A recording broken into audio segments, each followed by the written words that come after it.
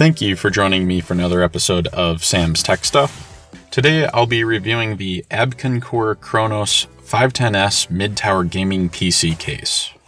Abkoncore is positioning this case in the mid to premium range for gaming PC builds. The case comes in at around $100 to $110 US. I'll have links to the case and accessories in the description below, so check that out. Visually speaking, the case checks the box for nice tempered glass, an included RGB fan that is addressable, and a unique front frame pattern that also catches the eye with addressable RGB lighting effects. The C510S will support up to standard-sized ATX motherboards, and it will actually have plenty of room to spare, which I really do appreciate because it helps make the build process that much easier. The C510S has support for up to a 168mm tall air cooler.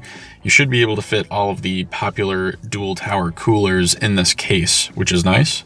In terms of water cooling, the case is compatible with a front and a top 240mm mount rad, and you do have the option for a 120 or 140mm rad on the rear. There's plenty of space inside the case for components, as I had mentioned earlier. It supports up to a 390mm long graphics card. I was able to fit my massive Gigabyte Aorus 1080 Ti with room to spare. There are multiple cable management pass-throughs, which is quite important when it comes to not only the look of your gaming build, but the overall airflow and the case's ability to cool the components. While solid-state drives clearly offer better performance, I just am not able to give up my 2, 3, or 4 terabyte hard drives for game storage and file storage. There are 3 dedicated SSD mount locations, and there are 2 bays that are toolless that support either a 3.5-inch hard drive or 2.5-inch SSDs. In terms of dust filtration, I was happy to see the magnetic removable top filter, as well as filters for the bottom power supply chamber and the storage component chamber. These filters aren't magnetic, but they are a fine mesh and it is easily removed, so you can clean it pretty easily to keep up on case maintenance. The front fan mounts do not have a filter, but the open space is somewhat limited due to the square patterning of the front panel design. There is a bottom opening in the front panel, but it isn't that large. So once in a while, you'll just want to keep an eye on the dust buildup and vacuum that out. Abkoncore was a relatively unfamiliar brand to me before they had reached out to take a look at this case.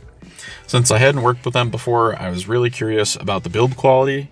After tearing the case down and taking a look at each of the panels and the glass, I was pleasantly surprised. The case was overall very good quality. After I had removed all of the panels, I wanted to see how rigid or flexible the case was. The case was still relatively firm while being lightweight, which I like to see. I didn't find any sharp edges. All of the cable management cutouts were done pretty well.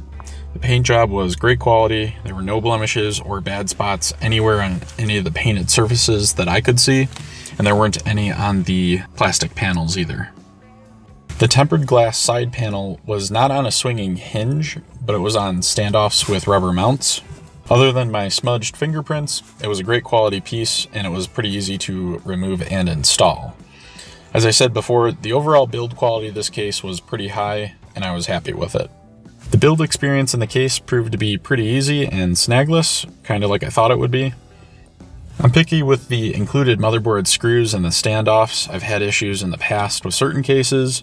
There were definitely no issues here. Everything went in pretty easy. There was tons of room for mounting the motherboard and everything inside of the case.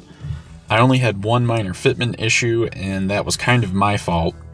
I tried to cram a massively oversized EVGA 1000 watt power supply into the power supply shroud.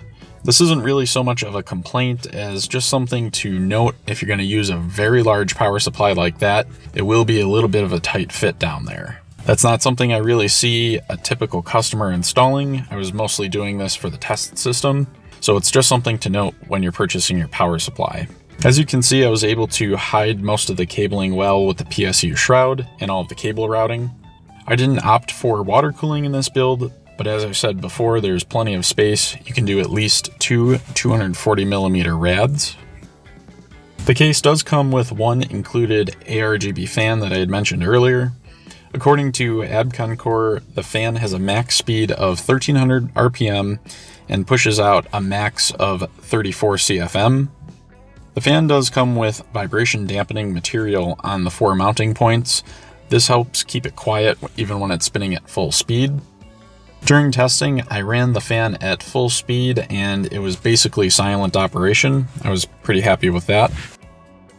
I found the one included fan to be okay with helping the overall system cooling, but I'm assuming this probably isn't going to be enough to keep up in a situation where either the graphics card or the processor had low-end coolers or heat sinks.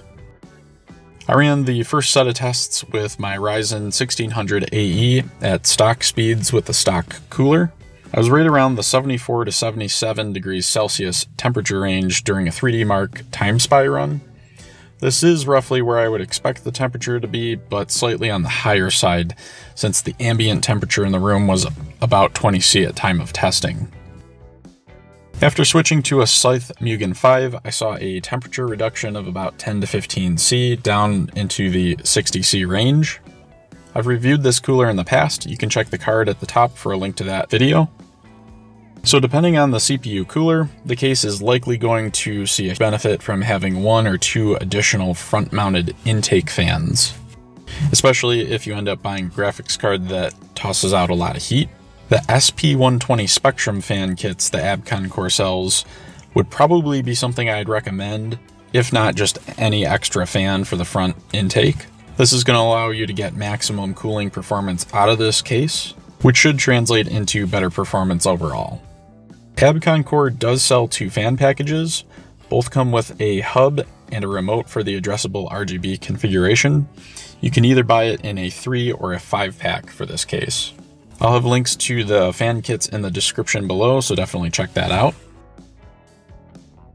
Overall, at the current price of $110 US, I like this case. I think the build quality is definitely where it needs to be for this price range. I like that it includes an addressable RGB fan, along with the front RGB lighting element that is also addressable. The only real comment I have about this case is that it's a little light on the included fans. If you're interested in buying this case, I would probably pick up 1 or 2 additional fans, if not the 3-pack from AbkonCore, and mount them in the front of the case to get the maximum cooling effect. I'm definitely curious to know what your feedback is about this case. Let me know in the comments section below. If you like this review, hit that thumbs up button. If you're interested in PC and server builds or component reviews, get subscribed to the channel. You can click that bell icon under the video to get email updates when new videos land on the channel too. You can follow me on Twitter at Sam's Tech Stuff, on Facebook at facebook.com/Sam's Tech Stuff, or check out the website, samstechstuff.com.